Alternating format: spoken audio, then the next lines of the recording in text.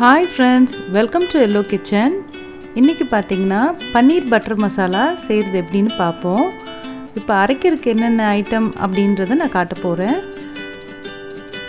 வெங்காயம் வந்து ஒரு 50 grams, தக்காளி வந்து ஒரு 100 grams, முந்திரி வந்து ஒரு 8 நம்பர், கொஞ்சோண்டு கொத்தமல்லி. இது நல்லா பேஸ்டா அரைச்சுக்கோங்க.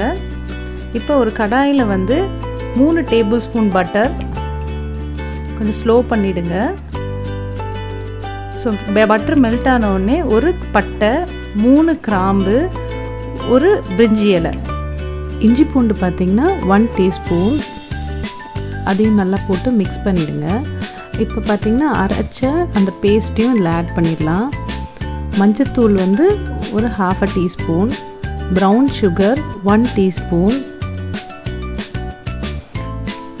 Red chilli powder 1 teaspoon. இது எல்லாத்தையும் நல்லா மிக்ஸ் பண்ணிடுங்க.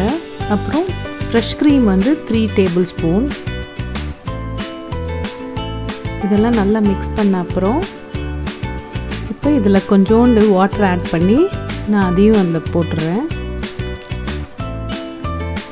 இப்போ ஹை ஃப்ளேமில் வச்சுட்டு இதை நல்லா மிக்ஸ் பண்ணிவிட்டு ஒரு 100 ml வாட்டர் வந்து ஆட் பண்ணிக்கோங்க. இப்போ சால்ட் ஆட் பண்ணிவிடுங்க. மிக்ஸ் பண்ணிவிட்டு டேஸ்ட் பார்த்துருங்க சால்ட்டு. அப்புறம் பன்னீர் வந்து ஒரு 100 grams,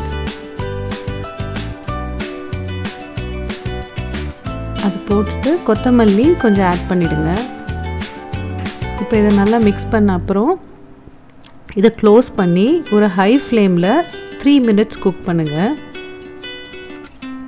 3 minutesக்கு அப்புறம் ஸ்லோ பண்ணிவிட்டு மிக்ஸ் பண்ணிவிட்டு ஒரு 2 minutes குக் பண்ணுங்கள். இப்போ இது ரெடி ஆயிடுச்சு.